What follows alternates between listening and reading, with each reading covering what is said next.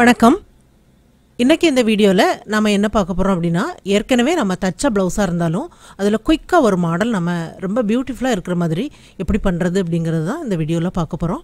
அதுக்கு தேவையானது அகலம் கம்மியான லேஸ் அப்புறம் பீட்ஸ். இந்த ரெண்டும் தான் இதுக்கு தேவையானது. அது எப்படி பண்றதுன்னு பார்க்கலாம். அதுக்கு முன்னாடி இந்த சேனலை இதுவரைக்கும் சப்ஸ்கிரைப் பண்ணாதவங்க சப்ஸ்கிரைப் பண்ணுங்க. சப்ஸ்கிரைப் பட்டனை கிளிக் பண்ணி பக்கத்துல வர்ற பெல் ஐகானையும் கிளிக் பண்ணுங்க. இந்த சேனல்ல வர வீடியோஸ் எல்லாமே நீங்க மிஸ் பண்ணாம பார்க்கலாம். இப்போ இதில் ரவுண்டு நெக்கு பைப்பிங் பண்ணியிருக்கிறேன், த்ரெட் பைப்பிங் பண்ணியிருக்கிறேன். இப்போ இந்த நெக்குக்கு வெளிப்பக்கம் அந்த லேஸ் வச்சு நம்ம டிசைன் பண்ணலாம். நீங்கள் ஏற்கனவே தச்சு யூஸ் பண்ண ப்ளவுஸாக இருந்தாலும் இந்த மாதிரி டிசைன் வந்து பண்ணலாம். இப்போ இந்த லேஸ் பாருங்கள், ரொம்ப அகலம் கம்மியான ஒரு லேஸ். இது வந்து ப்ளவுஸுக்கு ரோப்புக்கெல்லாம் யூஸ் பண்ணுவாங்க, அந்த மாதிரி உள்ள லேஸ் தான் இது.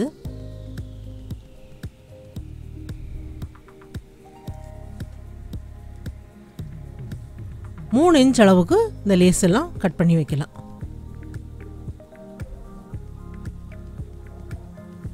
எல்லாமே கட் பண்ணி முடிச்சாச்சு. இப்போ இந்த லேஸ் எல்லாமே நெக்கோட வெளிப்பக்கம் வச்சு ஜாயிண்ட் ஆக்கணும். இப்போது எந்த பகுதியில் ஜாயிண்ட் ஆக்கிறது பார்ப்போம். லேஸ் வந்து திருங்கி இருக்காத அளவுக்கு நல்லா அரைவட்டமாக இந்த மாதிரி வளைச்சி பாருங்கள். இப்போது மேலே ஷோல்டர் பகுதியில் ஜாயிண்ட்டுக்காக கொஞ்சம் இடைவெளி விட்டுட்டு லேஸோட ஒரு எண்டு அந்த பக்கம் வச்சுருக்கிறேன். அதுக்கப்புறம் அந்த வளைவு எந்த பகுதியில் வருதுன்னு பார்ப்போம். 1.5 இன்ச் அளவுக்கு அரைவட்டமாக அந்த லேஸை நம்ம வளைச்சி அதோட ஜாயிண்ட் ஆக்கணும். இப்போ இதில் 1.5 இன்ச்சுக்கு நெக்கை சுற்றி அடையாளப்படுத்திடலாம்.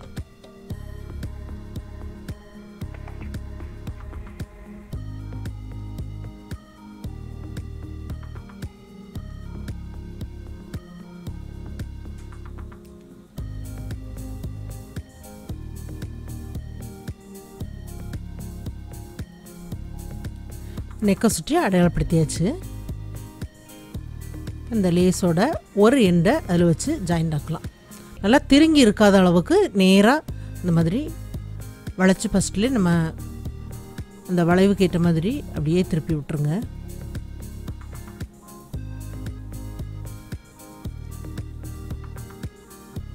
அடுத்ததாக இன்னொரு லேஸ். ஒவ்வொரு லேஸ் எடுக்கும்போதும் லேஸு திருங்கி இருக்காத அளவுக்கு ரெண்டு எண்டும் நம்ம ஜாயிண்ட் ஆக்கும்போது நேராக இருக்கணும். அதனால் இந்த மாதிரி வளைச்சி பார்த்துட்டு ஜாயிண்ட் ஆக்குங்க.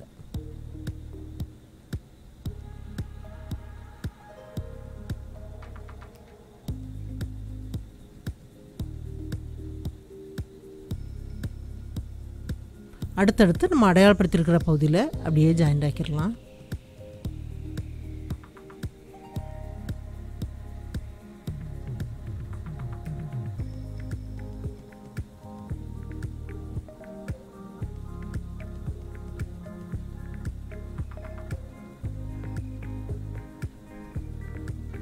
அடையாளப்படுத்தியிருக்கிற பகுதியில் ரெண்டு பக்கமும் அந்த லேஸோட எண்டு வர்ற மாதிரி வைங்க. அப்போ அளவுகள் சரியாக இருக்கும்.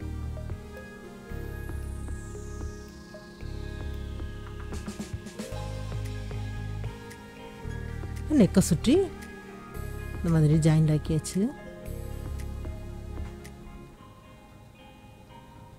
அந்த அரைவட்டமாக அந்த ஷேப் எல்லாமே நல்லா அந்த மாதிரி எடுத்து விட்டுருங்க. எடுத்து விட்டுட்டு இப்போ அந்த லேஸுக்கு மேலே ஜாயிண்ட் ஆக்கிடலாம்.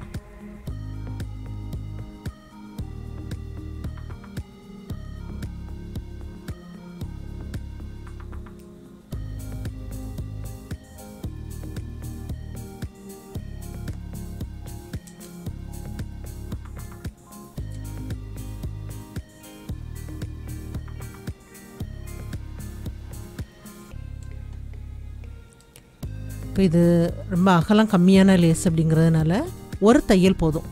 சென்டரில் ஒரு தையல் அப்படியே தைச்சி விட்டுறலாம்.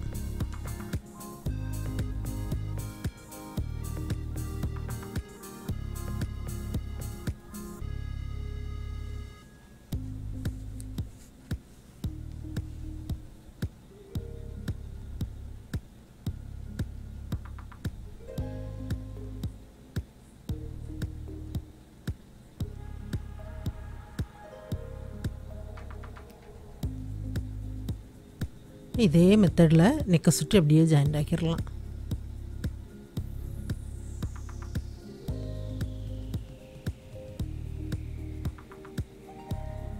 நெக்கை சுற்றி ஜாயிண்ட் ஆக்கியாச்சு. அதுக்கப்புறமா எல்லா டிசைனுக்கும் சென்டரில் அடையாளப்படுத்தி விட்டுருங்க.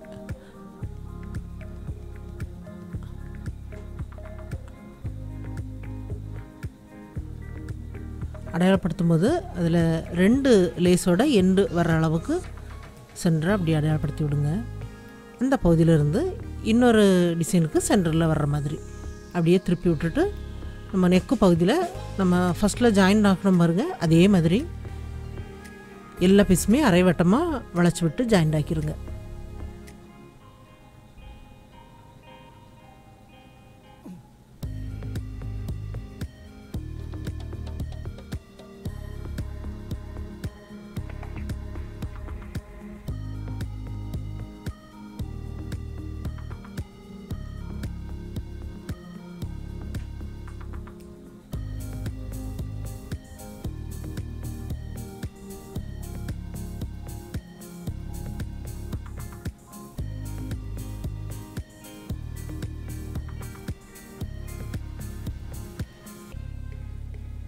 திருப்பி விடும்போது லேஸ் நேராக இருக்கணும், திருங்கி இருக்காத அளவுக்கு கவனமாக பார்த்து ஜாயிண்ட் ஆக்குங்க. எல்லா பக்கமும் ஜாயிண்ட் ஆக்கி முடிச்சாச்சு பாருங்கள். இந்த வளைவுகள் எல்லாமே நேராக இந்த மாதிரி திருப்பி விட்டுருங்க. கொஞ்சம் கோணலாக ஏதாவது பகுதியில் இருந்தது அப்படின்னா சரி பண்ணி விட்டுட்டு இந்த லேஸுக்கு மேலே அப்படியே ஜாயிண்ட் ஆக்கிடலாம்.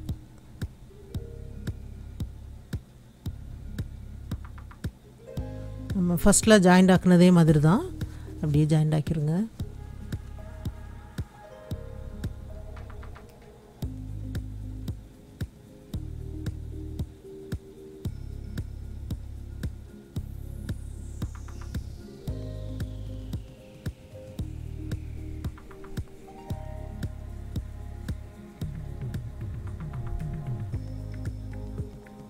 எல்லா பக்கத்துக்கும் ஜாயிண்ட் ஆக்கி முடிச்சாச்சு. அந்த நெக்கு பகுதியில் பைப்பிங் பக்கத்தில் இந்த நூல் இலைகளை கொஞ்சம் அந்த லேஸில் இருக்குது, அதை அப்படியே நம்ம கட் பண்ணி விட்டுட்டு அதுக்கும் மேலே ஒரு லேஸ் வச்சு ஜாயிண்ட் ஆக்கலாம். லேஸ் வச்சு ஜாயிண்ட் ஆக்கும்போது பைப்பிங் பக்கத்தில் நூல் இலைகள்லாம் இருந்ததுன்னா ஃபினிஷிங் நல்லா இருக்காது. இப்போ எல்லாமே கட் பண்ணதுக்கப்புறம் பைப்பிங் வெளியே தெரிகிற மாதிரி கொஞ்சம் அகலமான லேஸ் வச்சு இந்த லேஸோட எண்டு எல்லாமே மறைக்கிற மாதிரி அதுக்கு மேலே வச்சு அப்படியே ஜாயிண்ட் ஆக்கிடலாம். எல்லாமே ஜாயிண்ட் ஆக்குனதுக்கப்புறம் இந்த லேஸோட ஒவ்வொரு இடைவெளியும் இருக்குது பாருங்கள், அந்த பகுதியில் ஒரு பீடு வச்சு ஜாயிண்ட் ஆக்குறேன். இப்போது எல்லா பக்கமும் பீட்ஸ் வச்சு தச்சு முடிச்சாச்சு பாருங்கள். இது ஒரு குயிக்காக தச்சு முடிக்கிற மாதிரி ஒரு ப்ளவுஸ் டிசைன். ஆனால் பார்க்கும்போது ரொம்ப நல்லாயிருக்கு, சிம்பிளாக இருக்கிற மாதிரி இருக்கும். ஆனால் இது எல்லா சாரிக்கும் கட்டலாம், ஃபேன்சி சாரிக்கு கட்டலாம், சில்க் சாரிக்கு வேணாலும் கட்டலாம், அந்த மாதிரி ஒரு டிசைன். இது நீங்கள் ஏற்கனவே யூஸ் பண்ண ப்ளவுஸாக இருந்தாலும் இந்த டிசைன் நீங்கள் பண்ணி பாருங்கள், ரொம்ப நல்லாயிருக்கும். எல்லாருக்கும் பிடிச்சிருக்குன்னு நினைக்கிறேன். இந்த வீடியோ பார்த்ததுக்கு நன்றி. மேலும் வீடியோஸ் பார்க்க இந்த சேனலை மறக்காமல் சப்ஸ்கிரைப் பண்ணுங்கள்.